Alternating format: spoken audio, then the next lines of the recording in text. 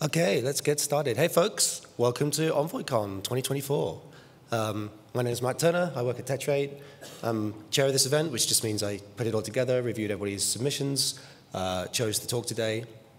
I got super sick, so I'm just going to run through this real fast. Luckily, I'm not speaking today. We've got an awesome lineup of speakers who will be hopefully in better health than me. I'm much more interesting, excuse me. But I do need to run through some real basic stuff before I completely lose my voice. I just said that bit.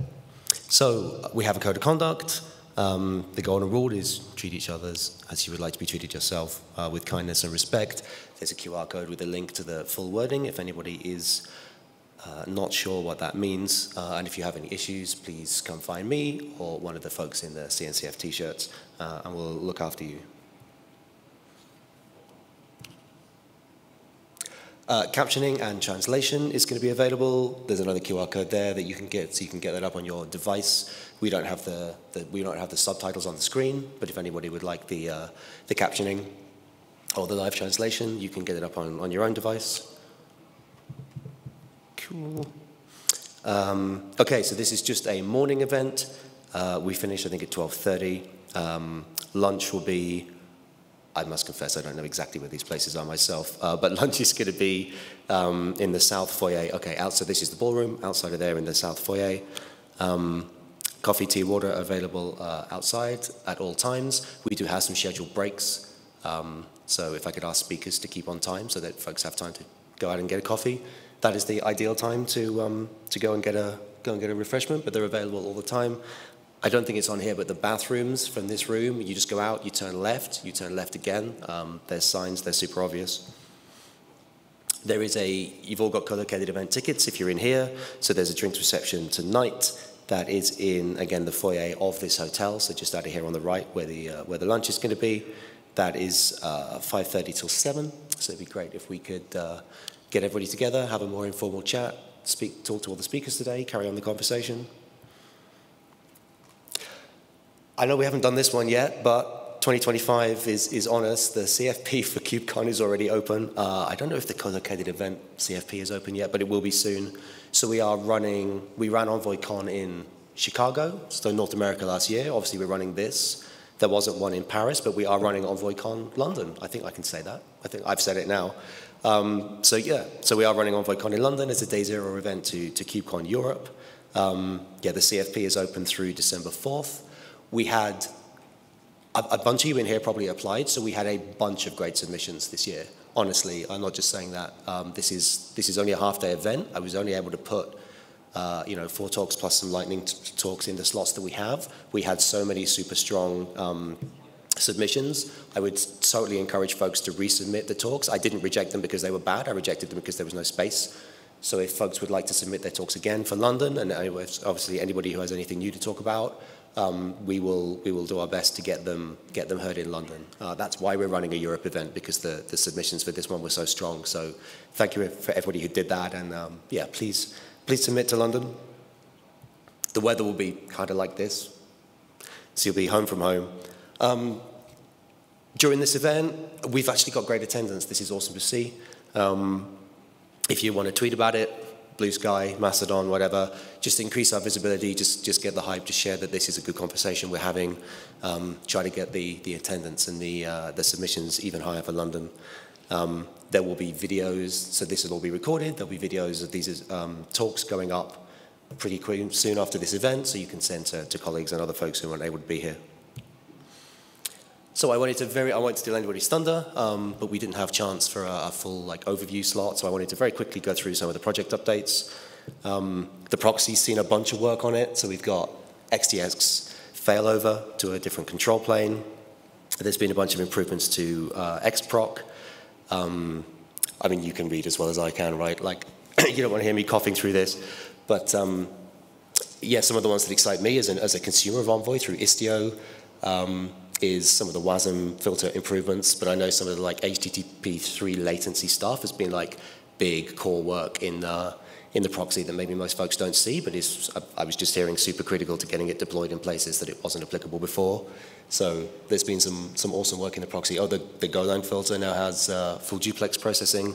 And there's some super exciting stuff going down the pipeline, like the dynamic module support, which is basically like DL open for filters. So you don't have to fork the C++ code base to write like a native performance filter. So if the WASM sandbox is constraining you, then that's going to be super awesome.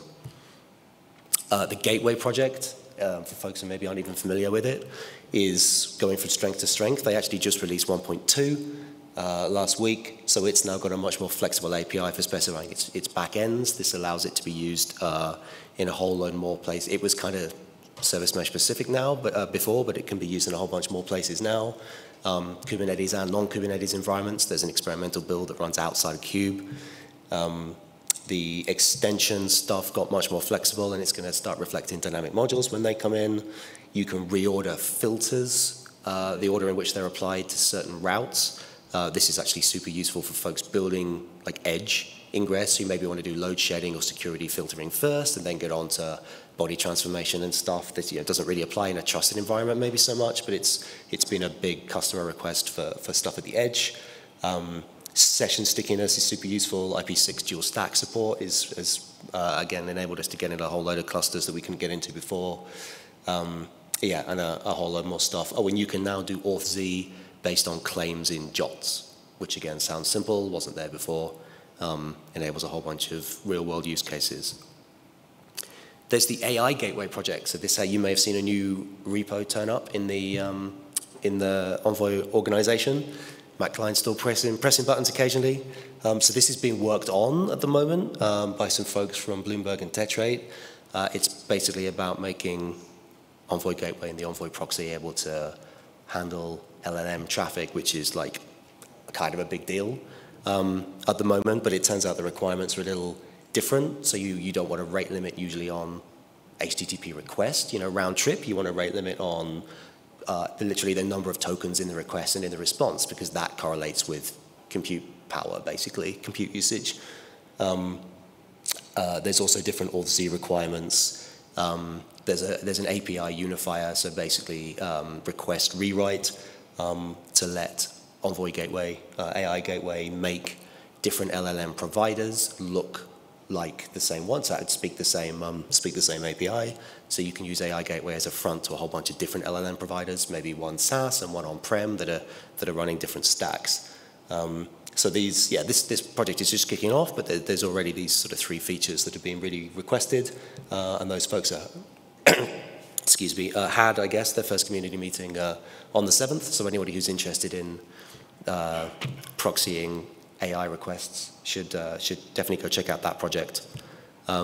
And then mobile, which maybe doesn't get a lot of coverage. I wasn't able to put a mobile talk on the schedule today, but mobile's had a bunch of really, really interesting work as well.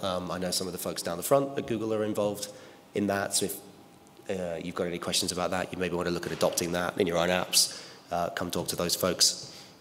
But the binary size, the latency are now comparable to Chrome's networking library, right? Which is what a lot of applications were using up to this point. So that's a super important milestone. Things now work properly on iOS, which I'm told wasn't too easy.